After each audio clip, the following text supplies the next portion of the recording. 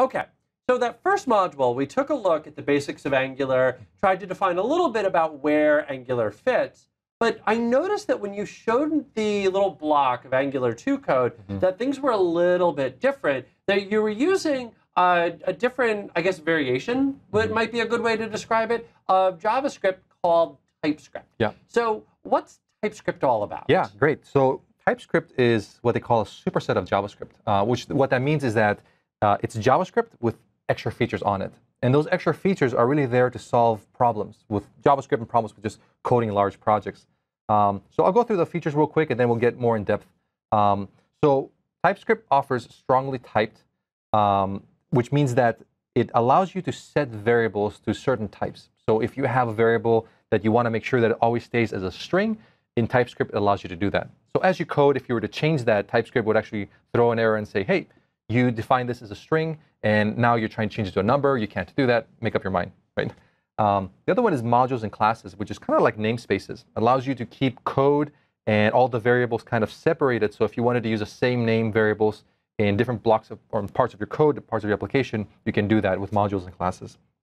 There's also template strings, which is pretty simple. It's just the idea that, in JavaScript, if I wanted to write multiple lines of lines of just strings, right? I'd have to concatenate them together. I couldn't really just start a string, or I'd have to use some kind of, \n to create a new line, those kind of things, right? So in TypeScript, they allow you to pretty much create multi-line strings with starting quotes and closing quotes, at least the TypeScript way, which saves a lot of time.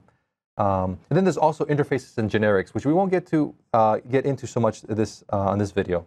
So interfaces and generics, though, are just like we would have in C#. So if you've done C# and you've done interfaces, generics there, then we have that same concept here in TypeScript. Exact same, exactly. Okay. Yeah, absolutely. Great. So let's look at some examples here.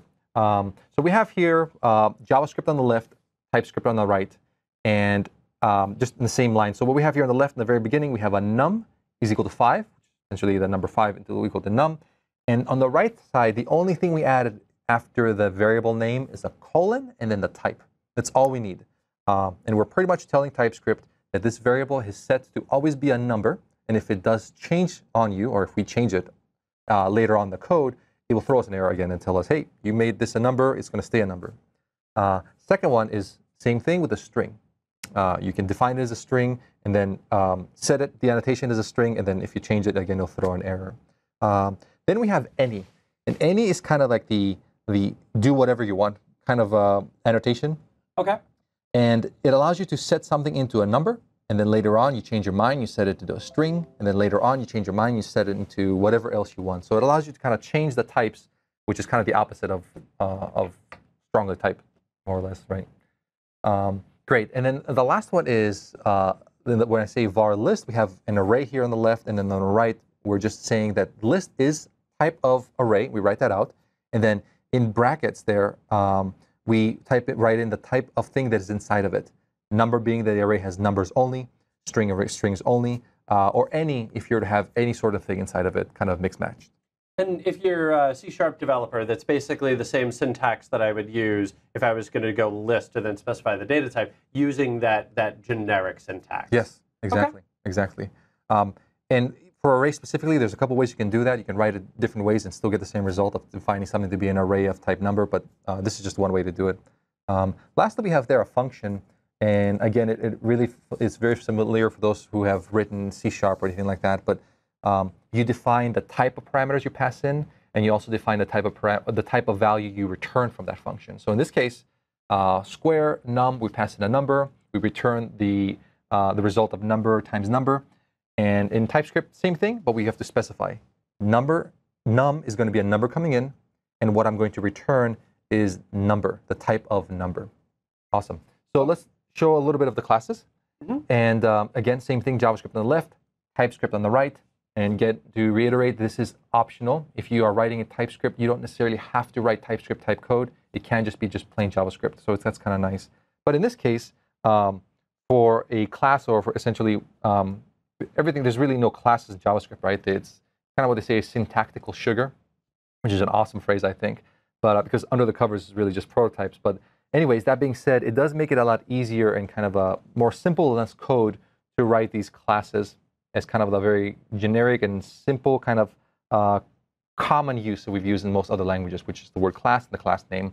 And then that constructor there, as you see, is where we pass the parameters when we create a new instance of this class.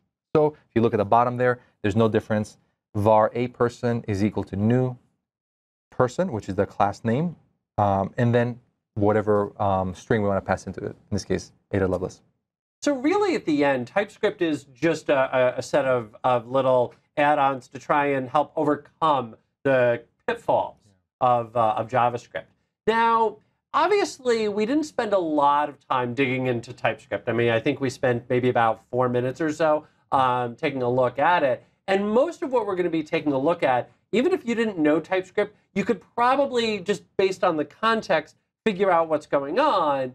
But if you are looking to dig deeper into TypeScript, we do have an edX course that's available that will help show you almost anything that you might want to know about TypeScript. So you can check that out. The link is provided as part of this course.